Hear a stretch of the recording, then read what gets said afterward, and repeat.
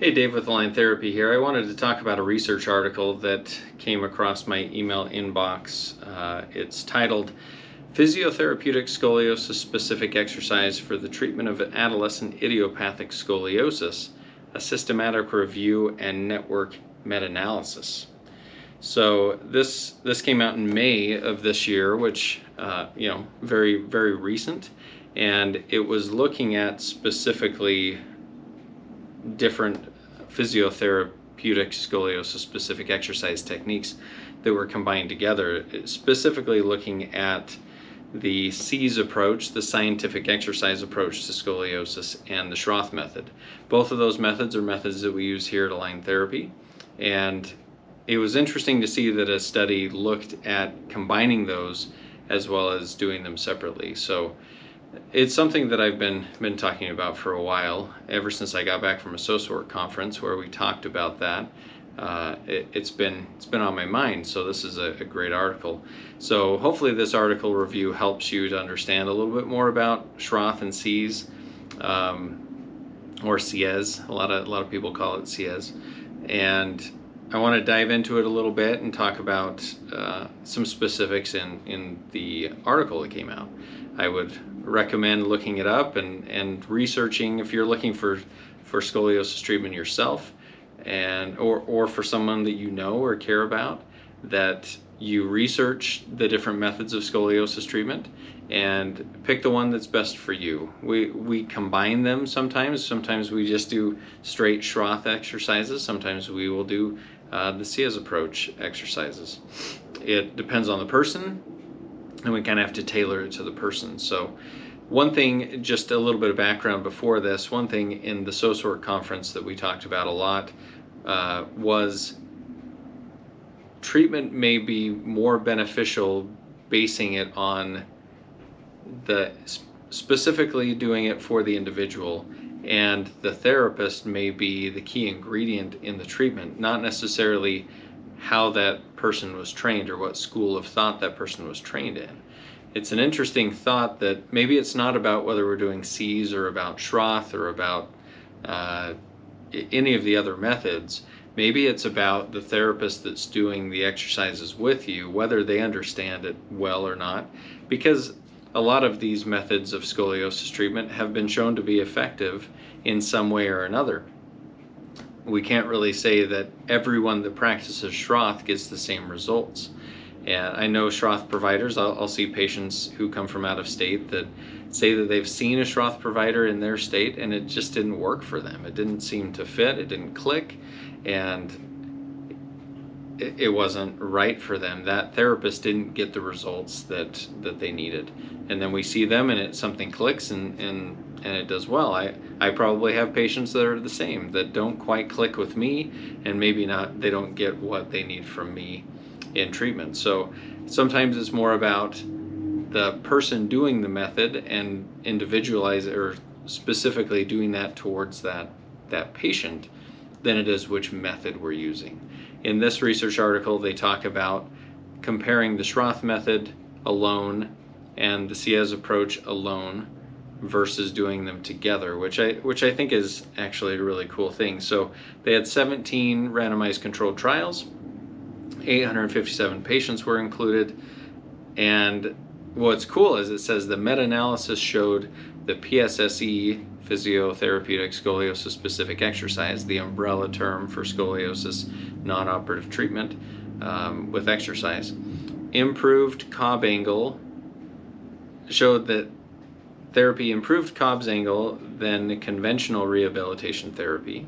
So general physical therapy did not show as big of an improvement or any improvement in the Cobb angle. And a network meta-analysis showed that Schroth plus scientific exercise approach to scoliosis, or SEAS, was the most effective in improving Cobb angle and ATR. ATR is the rotation, the rib hump, the rotation of the spine, while Schroth alone was most effective in improving the quality of life. So if we break that down a little bit, the SIES approach combined with Schroth, we see improved body posture, we see improved trunk deformity, meaning the ATR, and we see improved Cobb angles. But in that combined group, the Schroth alone exercise group improved the quality of life more. So if we think about this, combining different treatment techniques is something that is, I don't know if I'd say controversial, but it's not necessarily done or encouraged in a lot of the scoliosis schools of treatment. But here at Align Therapy, we've been doing C's approach as well as Schroth combined for a while now. I use some aspects of that if a patient really understands that better, or they need a change, then I'll use which method is most effective for that person. And I think that's kind of where I'm going with this, that there's no magic method of scoliosis treatment. We do a lot of Schroth exercises. I really like the Schroth method because it has good results and people respond well to it, and it works really well. But for some patients, especially my younger patients, Schroth is too intense, and we use the C's approach to help them get into some correction until they're old enough so that we can do Schroth. And sometimes with my adult patients, sometimes doing the C's approach is more beneficial for them because they can understand it better or use it during their day.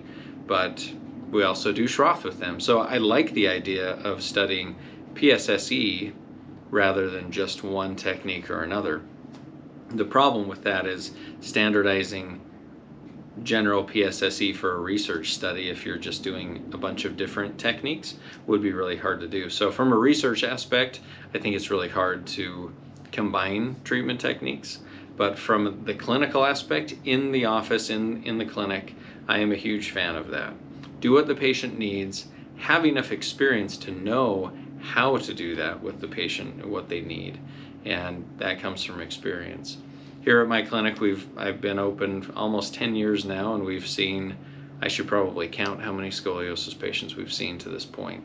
And we can tailor the exercise specific to the person because we've seen it a lot. We see scoliosis and kyphosis every day, and it's not something new. It's not something that we're guessing how to treat. We have specific protocols for those patients, and we get good results with those. So if you're looking for treatment for your scoliosis or kyphosis, and you're looking at a specific method of treatment for scoliosis, like Schroth or like C's, I would make sure you do your research. Make sure specifically that who you're going to is specialized in what you're going to them for, and that they have a specific method that they're treating you with.